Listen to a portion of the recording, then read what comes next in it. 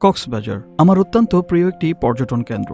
যখন প্রতি বছরই আমাকে সমুদ্র টানে তখনই আমি চলে যাই কক্সবাজার সমুদ্র সৈকতে। কক্সবাজার সমুদ্র সৈকতের সৌন্দর্য আমার কাছে চিরযৌবনা মনে হয়। আমি মূলত ট্রেনে করেই চট্টগ্রাম যাই, তারপর সেখান থেকে বাসে করে কক্সবাজার। আমার অত্যন্ত প্রিয় একটি পর্যটন কেন্দ্র হয়, সেখানে প্রতি বছরই যাওয়ার চেষ্টা করি। যতবারই যাই সেখানে ততবারই টানে সাগরের বিশাল বিশাল ঢেউ। আমি সাধারণত মানুষজন যেই মৌসুমে কম থাকে সেই মৌসুমেই যাওয়ার চেষ্টা করি, কারণ একটাই, একটু নিরিবিলি সময় কাটানো। যদিও দিন দিন কক্সবাজার পর্যটন কেন্দ্র হিসেবে অতি জনপ্রিয়তা পেয়েছে সারা বিশ্বে, যে কারণে দেশি বিদেশি পর্যটকরা সারা বছর জুড়েই ভিড় করে এখানে, যা বাংলাদেশের পর্যটন ব্যবসার জন্য একটি সুসংবাদই বটে। কক্সবাজার বাংলাদেশের দক্ষিণ পূর্বাঞ্চলের চট্টগ্রাম বিভাগে অন্তর্গত। কক্সবাজার সারা বিশ্বে প্রাকৃতিক নৈসর্গিক সৌন্দর্যের জন্য ও বিশ্বের দীর্ঘতম অবিচ্ছেদ্য সমুদ্র সৈকতের জন্য বিখ্যাত। কক্সবাজার সমুদ্র সৈকতের দৈর্ঘ্য 122 কিলোমিটার পর্যন্ত বিস্তৃত। কক্সবাজারে গড়ে উঠেছে বাংলাদেশের বৃহত্তম সামুদ্রিক মৎস্য বন্দর। এছাড়া এখানে রয়েছে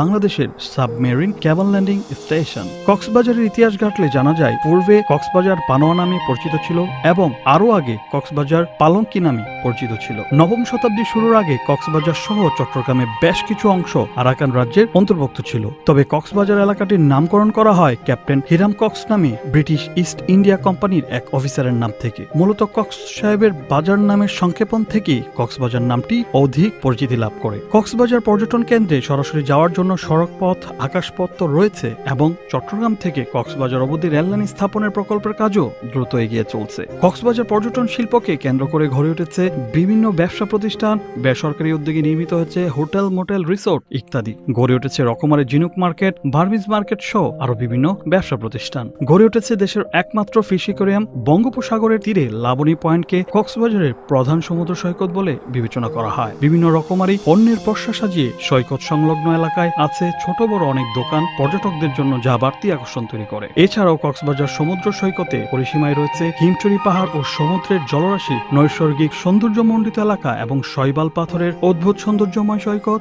ইনানি বিচ। হিমছড়ি কক্সবাজারের 12 কিলোমিটার দক্ষিণ অবস্থিত এবং সেখানের ভঙ্গুর পাহাড় ও ঝর্ণা পর্যটকদের প্রধান আকর্ষণ। কক্সবাজার থেকে হিমছড়ি যাওয়ার পথে বাম দিকে সবুজে ঘেরা পাহাড় ও ডান দিকে সমুদ্রের নীল জলরাশি, মনোমুগ্ধকর প্রাকৃতিক দৃশ্য পর্যটকদের করে বিমোহিত। হিমছড়ির পাহাড়ের চূড়ার রিসোর্ট থেকে সাগরের অতুলনীয় দৃশ্য পর্যটকদের মনে অপার্থিব ভালো লাগা তৈরি করে এবং সেখান থেকে চোখ মিলে তাকালে পুরো সমুদ্র সৈকতটি এক নজরে দেখা যায়। হিমছড়ি পার হয়ে একটু দূরে গেলে চোখে পড়বে ইনানি সমুদ্র সৈকত, যা ইনানি বিচ বা ইনানি সি বিচ নামেও পরিচিত।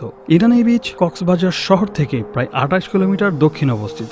অভাবনীয় সৌন্দর্যের ভরপুর এই সমুদ্র সৈকতটি পর্যটকদের বেশ পছন্দ। পরিষ্কার স্বচ্ছ পানির ঢেউ পর্যটকদের সমুদ্রে স্নানের জন্য হাতছানি দেয় ইনানির সেই শত শত জলরাশি।